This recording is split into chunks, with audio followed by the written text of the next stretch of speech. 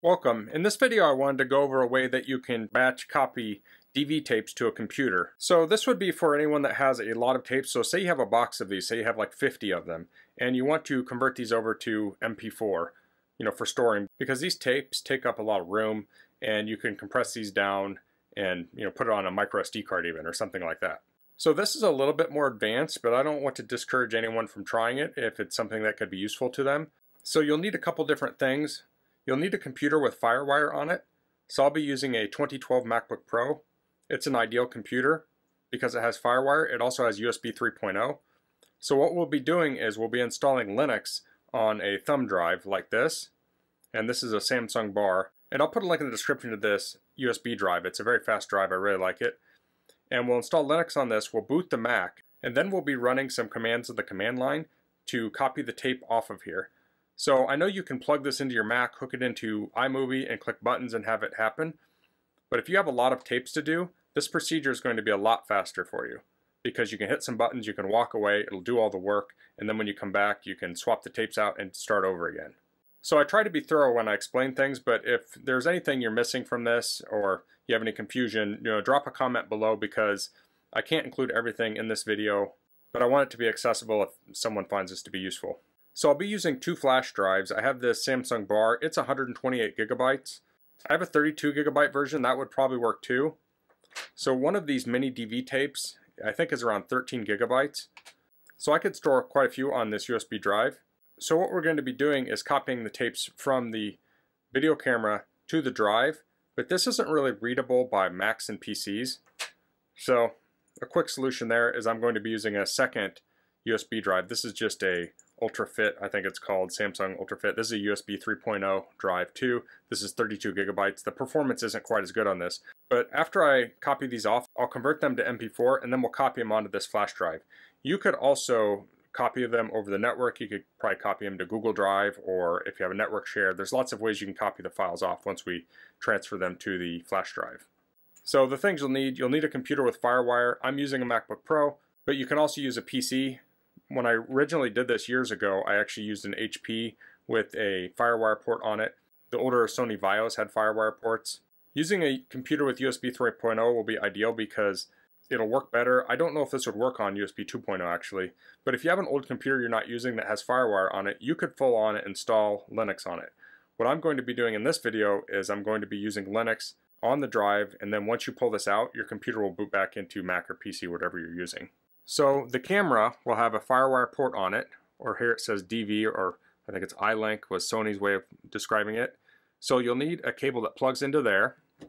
So I have two variants here. This is the one that a person might have used on a Mac back in 2000. So this would plug in here, and this will plug into the computer.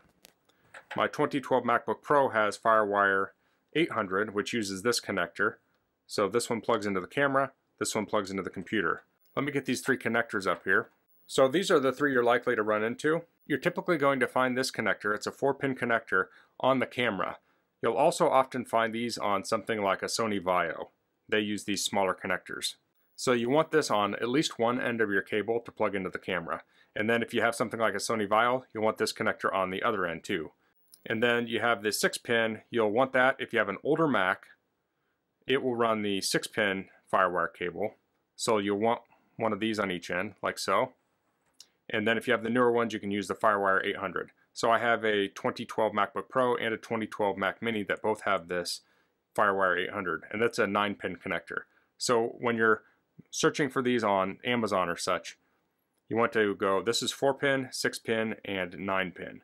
So look at what you need, and you can Google 4-pin to 6-pin cable, and you should be able to find what you need. So I'll be using this cable. And on this camera, this is a Panasonic DV camera. There's a little door you pull back, or a little cover, and you plug it in down here, like so. And then the other end will plug into the computer. So different cameras are going to have different ports you plug it into. It could be anywhere, it could be hidden. Sometimes they'll have little doors around, so you want to do that. And then I have this on the play mode, and then I need to turn it on when I'm actually doing the transfer.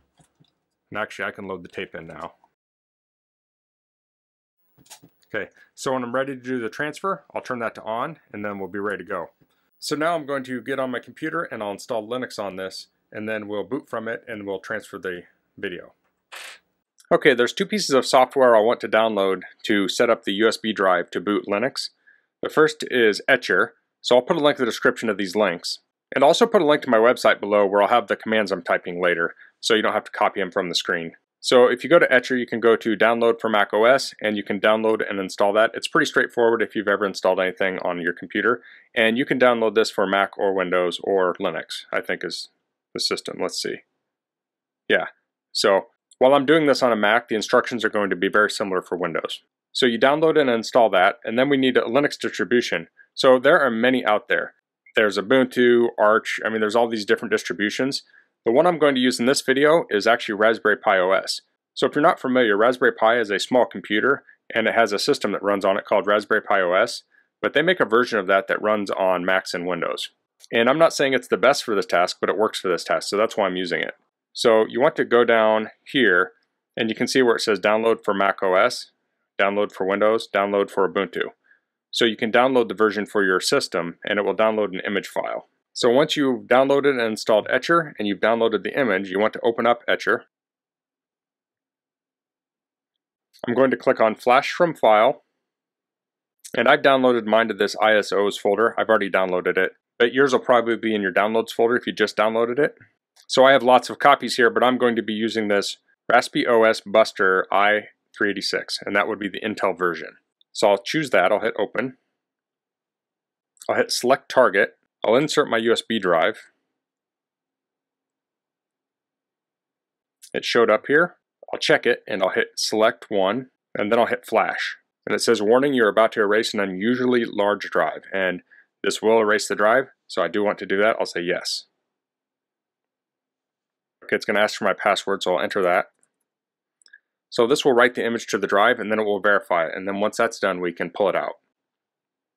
So I also had that SanDisk Fit drive, the 32 gigabyte drive, and that you would want to stick in your computer and run whatever utility you can to format it. You probably want it formatted as FAT32 because you could read that on all sorts of different systems. And if you don't know how to do that, you could Google for it. You should be able to find videos. It's pretty straightforward. But if you do have trouble with it, let me know and I can try and help you out. Okay, that's finished. I'll hit eject. I'll close out of this. I'll pull the drive out of the computer. And then we'll head over to my Mac to boot this up. Okay, so over at my Mac, I'm going to stick this in the USB port.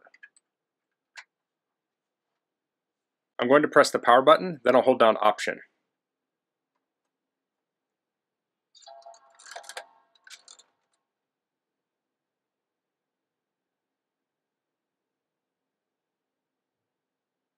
You'll see this screen come up. I'm just going to press the arrow key once to the right and that will choose the EFI boot. Okay, so we'll have this menu here and it gives us a couple of different options, and we want to choose the first one, Run with Persistence. So this will boot the system from the USB drive, but using persistence it will store and remember anything we use. So it'll be just like using a desktop computer. So if you're doing this on a PC, it's going to be a little different for every PC. So I don't currently have a PC with Firewire on it, I used to, but I'm going to demonstrate on an Intel NUC computer. I have the flash drive plugged into it. I'm going to power it on. On the Intel NUC, I'll press F10 when it boots, and that will bring up the boot menu.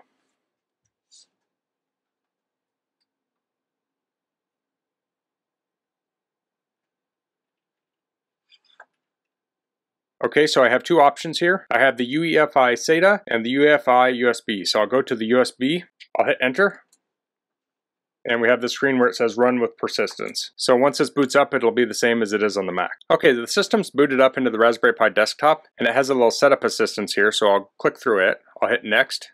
I'll choose my country, if I can do that, United States. American English and time zone is Central, or Chicago. I'll click Use English Language and Use US Keyboard, and you can choose whatever you need for your country. I'll hit Next. It wants me to change my password. I don't really care about that right now. I'll hit Next. I'll skip Wi-Fi. I don't want to update software right now, so I'll say Skip, and I'll hit Done. Okay, so I want to change a setting on here so the screen doesn't go blank. So I'll go to the Pi, I'll go to Preferences, Raspberry Pi Configuration, Display, and I'll disable screen blanking. I'll hit OK. Now it's going to want to reboot, so I'll hit yes. And when it reboots, I'll hold down Option again so I can choose the EFI boot. Okay, the system is booted up now, so I'll open up a terminal.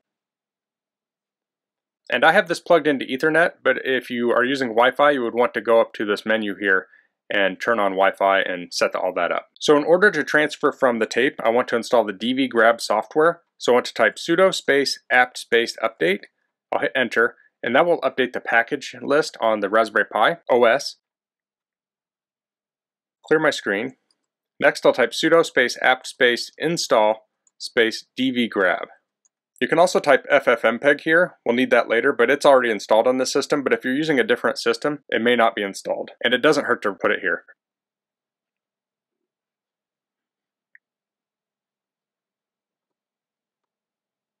Okay, that's completed. I'll clear my screen. So I'm going through this tutorial as if you're going to transfer a lot of tapes. So first thing I'll do here is I'll type cd space and then desktop, and that's a capital D, and then I'll make a directory. So I'll type mkdir space, and I'll call this tape_20. That's what I have it labeled, okay? And you can also just right click on your desktop and say new folder.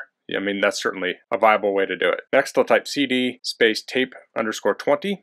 And this is the directory where I want to store tape 20. So I have the DV camera plugged in with Firewire. I'll turn it on, and mine is on play mode. I'm not sure how different cameras work. You may need it on a specific mode. So in order to transfer the videos, I'll type in dvgrab. Actually, I'll clear my screen here so it's easier to read. I'll type dvgrab space dash show status space dash T, and T will use the time code from the tape to name your files. And if you had your time and date set right on your camera when you took the video, it will actually name the files that, so you'll be able to tell when the video was taken. I'll type space dash A, and this will split the video apart when you have a new recording. So for every time you hit that start stop button, it will create a new file. And you can leave that out and it will just create the file continuously. Now this will cap the files at 1 gigabyte. You can increase that by typing -S, and then you can say 4000 for 4 gigabytes. Now if you're using FAT32 file system on a thumb drive and you want to copy the DV files over, you have to be careful about how big your file sizes are. But I'll actually be compressing these DV files and I don't expect any of them to be too large. So I'll leave that out. And then next I'll type -rewind. So I'll hit enter. And what this will do is it will rewind the tape and then it will start capturing the video.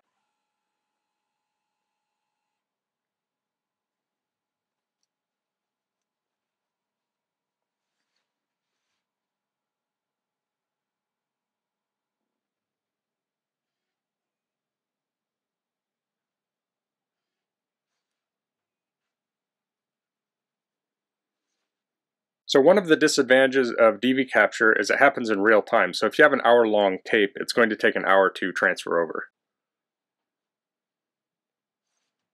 So I'll open up this little folder here.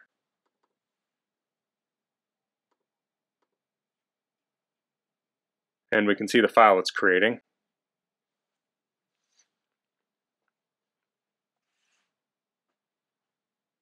Okay, you can see it just switched to a new file. So that would have been a time that I hit stop and start on the camera. Okay, so if you're batch converting, you'll just want to let this run till the whole tape is run through.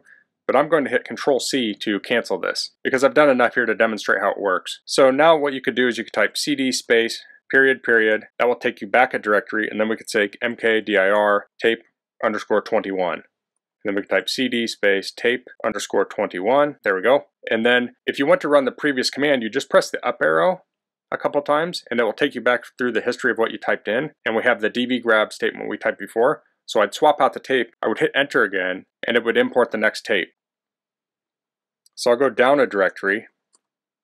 So now if you want to find out how much space this is taking up, you can type du space -sh space and then asterisk.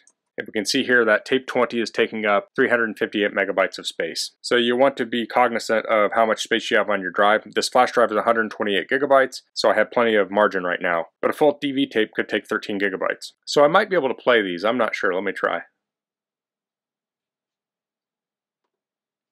I can. I actually have a double monitor hooked up here.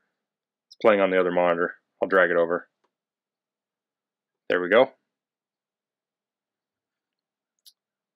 But DV files take up a ton of room, so what I want to do is convert these over to MP4. So I'll go back into my tape 20 directory,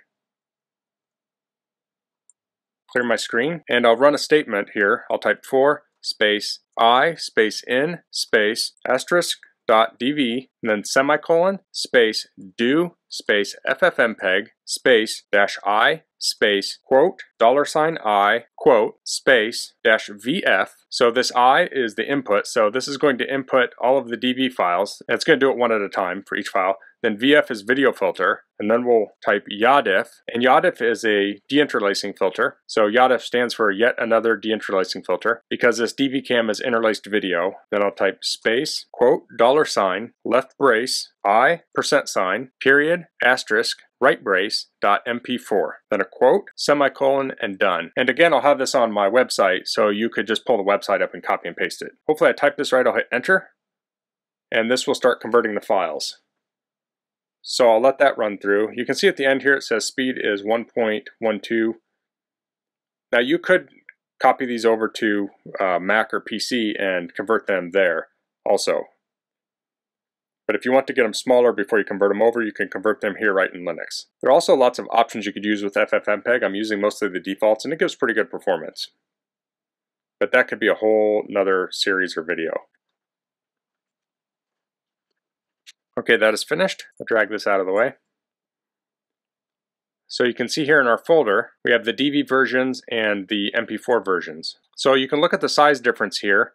The DV version here was 90 megabytes and the MP4 is 14 megabytes. Here you have 63 megabytes versus 7 megabytes, 174 megabytes versus 23, and 29 versus 3.5. Now you could potentially be losing a little quality, but I find that the MP4 versions are pretty darn good. So I'll just open this up, and here you can see the video.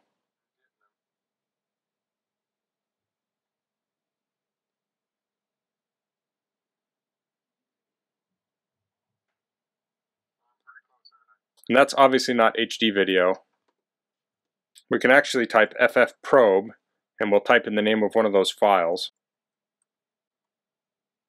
And you can see the stats on this file here. So we have H.264, it's 720 by 480, 29.97 frames per second. And then our audio is AAC, 48K hertz, stereo, 120 kilobits per second. So you could adjust these parameters when you encode this. You can Google on how to do some of that. Like if you want to change the bitrate of the audio, you can set those parameters in ffmpeg. So now that I have these copied over how I want, I can insert that flash drive I created, the UltraFit 32 gigabyte drive, and this will mount up to your system just like any other drive. So I'll hit OK, and then I can drag these files over. And I'm just going to drag the MP4 ones,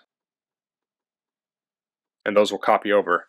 So now I can take that flash drive out and I can stick it in a Mac or PC, and I have all my MP4 files there. Now if you want to delete the DV files, you can do that on the command line super easy. You just type rm space *.dv and hit enter. Now if you type that wrong, so say you typed it with a space in there on accident, you're going to delete all your files in that directory. So you need to be careful with the remove command. So if you have a big pile of tapes to convert, you can do this how you want. You can do one at a time. You can convert them all to DV at one time and then go through and convert them to MP4 later. And I put these in different directories, but you could put them all in the same directory. I mean, if you have random stuff on them anyway, you could put them all in the same directory, get all the DV files in the same directory, and convert them all to MP4 at the same time. And then later you can go back through them and look at them and rename them to whatever you want them to be. But it does have that date and timestamp on there, so I can see that I took these on May 26th, 2004 at 6:01 p.m. So when I'm finished here, I can just go up to the Raspberry Pi logo, I'll go to log out, and I will hit shutdown. That'll shut down the computer. I'll take out the flash drives, I'll restart my Mac, and it'll be back to its Mac system. So that's all I'm going to cover in this video. Hopefully this is helpful for people who have a lot of DV tapes and they're wanting to convert them over without having to go into something like an iMovie and then do something to format them to get them out and everything. This technique has a little bit of setup time, but once you get it set up, it's very easy to use. But if you do have any questions, please leave them in the comments. If you like this video, please click like. If you haven't subscribed to my channel, I'd appreciate it if you could do that. And thanks for watching. Until next time, goodbye.